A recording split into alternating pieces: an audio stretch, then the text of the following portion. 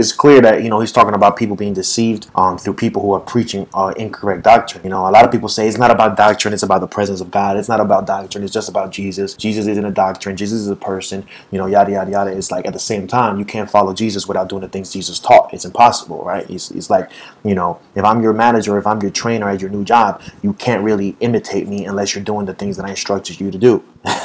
If you can spend time with me, you can follow me around in the break room and wherever I go, but unless you're doing what I said to do, unless you're reading the instruction manual that I gave you as a newbie in orientation or whatever, I'm not going to be pleased with you. I might not even want you as an employee. You know what I'm saying? So we can have these amazing worship sessions and worship concerts, like all this, churchy, amen, praise the Lord, all this stuff. But if we're not heeding to the doctrine of Jesus, it's like, we're being deceived some way. If we're listening to the wrong preachers, wrong pastors on TV or wherever they are in our community, we're being deceived. We need a shift. We can't follow Jesus unless we follow his doctrine.